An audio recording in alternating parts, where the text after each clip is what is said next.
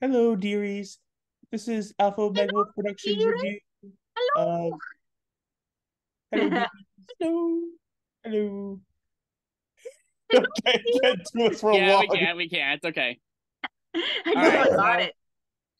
welcome to another review here on the channel. And we thought we'd do something a little bit special, not knowing that this movie actually turned 30 this year. But it's November and Thanksgiving's around the corner, and to celebrate the theme of family, which we'll do another review of later down the road.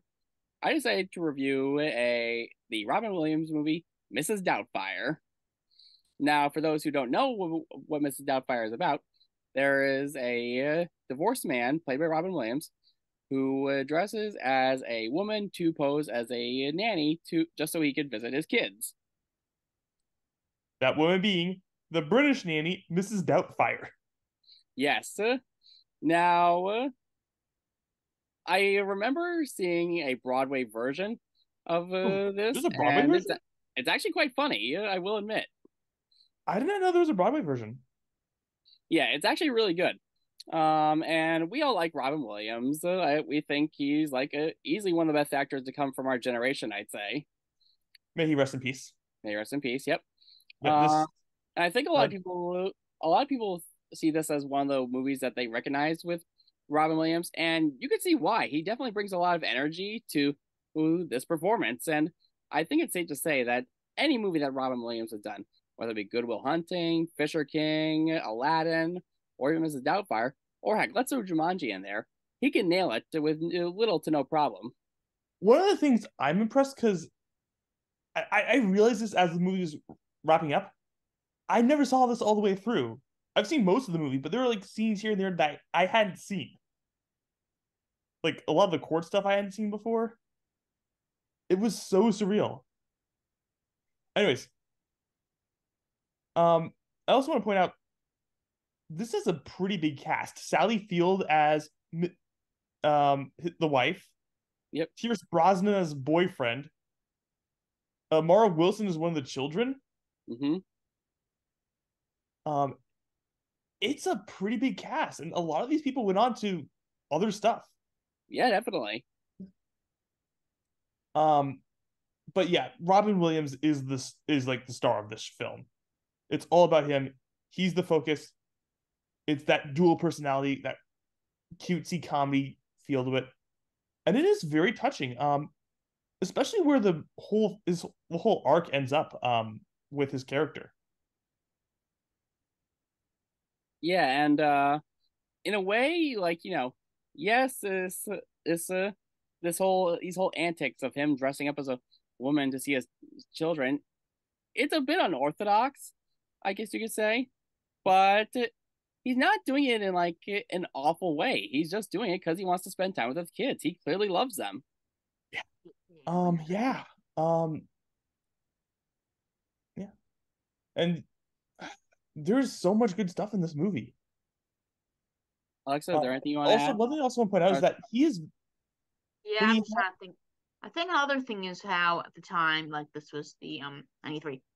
I wasn't around then, but I know for a fact that times weren't maybe culturally the same as now. So it's yeah. like straight and famous actor, and that was kind of a trailblazer moment in cinema. I think a little bit. I've seen this before. I was like Robin in like, and dude, the guy was a great actor. He was trained well. The fact that he pulled this off without getting like, some kind of camera hack about it is Well, pretty impressive. also the time period too. Like people weren't Yes. really thinking of that stuff back then. He also, it's like, so that was a lot of makeup he had to put on for the role. Also, that makeup effect is really good. I was scared going in that this would not hold up at all. This would be dated. Yeah. It's amazing. no, One of the things I love about it is that there are moments in this movie where Robin Williams has to be not his over the top funny self. He has to be very like have his manners. He has to be very slow moving, very proper while in the makeup, and he pulls it off really well. I think a lot of that energy of a lot of that spontaneity and energy he has in other movies had to be moved into working through this makeup. And we all know some actors cannot work well in makeup. Yes, and also usually on sets they have a set multiple Yeah. specialists for each actor or actress, but all of them have the same training or technique that is applicable to them. It reminds me of an argument I heard comparing the live action Dr. Seuss movies. Yeah, I can see that. Even though Like, those aren't good movies, I think we all agree those are bad movies, right? I never saw. Some of them are. Others Yeah, I that's think fair. are passable. Yeah, Yeah. Well, I mean, I'm not talking about two specific ones. The Grinch, the live action Grinch with Jim Carrey, and the Cat in the Hat. Right. that Yeah. one was Yeah, I think the Cat in the Hat is the worst of these. And not to knock Mike Myers in the role of the cat. I like Mike Myers in other movies. I think he's a great actor, but he could not really work well in that makeup, and that really limited what he could do with the role and also I've seen him in and hurt the Shrek. movie in the Yeah, process. the guy's like, you better. It's like somebody once told me this girl is gonna roll me. Anyways, but going off that point, Jim Carrey as the Grinch, Yep, even though I don't like that movie, I think it's a bad movie. weird. He was able to like move around, and he had the energy and the spontaneity like Robin Yeah, Williams see, does. he had his So whole he was able to energy. work well as the Grinch.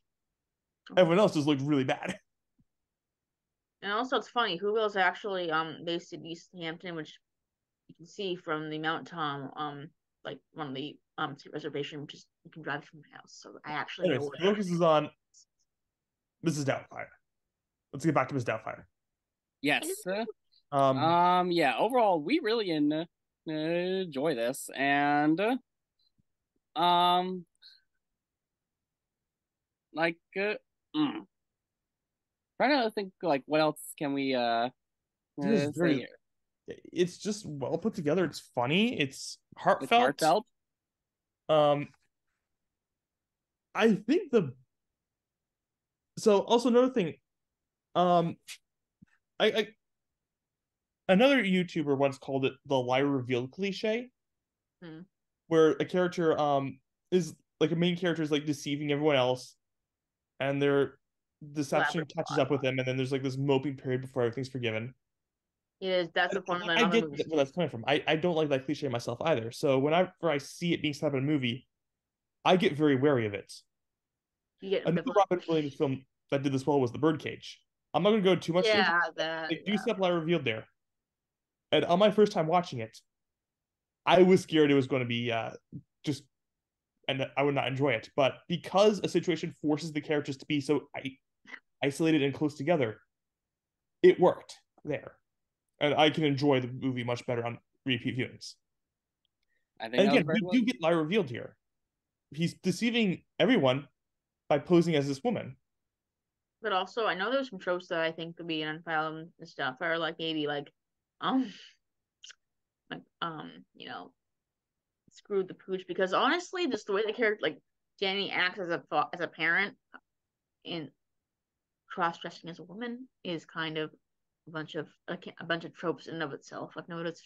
Yeah, there's a lot of stuff. I will admit, I think a couple jokes did not work well in this movie. I think some jokes have not aged well. Not today. Yeah. They would fly. But another thing I wanted to mention that I remember you guys talking about while we were watching the movie is that not only is Daniel like being able to spend time with his kids, but really we see him grow as a character because at the beginning he's kind of reckless and irresponsible, but we really see him get better. Yeah, which is a great arc for his character. Like, yeah.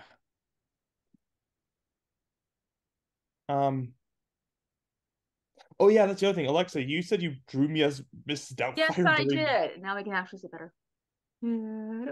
Yeah. Bravo. Thank you. I become Mrs. Doubtfire, dearies. Like I said, moon shape, not moon shape, like crescent face shape. Guess which one is easier to draw? Can you send that to me sometime? And honestly, whenever I'm drawing reviews, it makes me want to draw because just energy's really good. Alexa, can you send that drawing to me? Yeah, I can send it to you. Yeah. Yeah, thanks.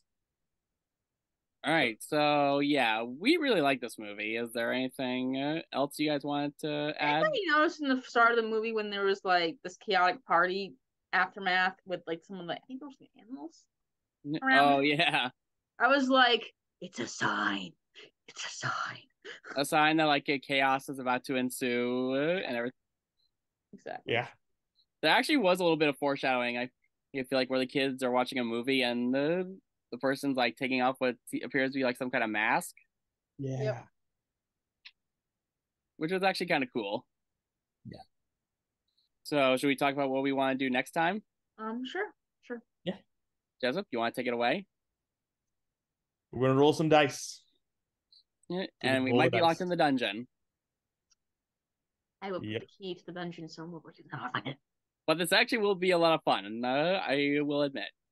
Yeah. Yeah. Well, I'll save the surprise for later. All right. So until next time, you guys wanted to give your closing line? Good morning, Vietnam. Oh wait, wrong movie. No, you ruined the mood. What number, dear? Hello, dear. Watch your mouth, young man. That's really the best I could come up with.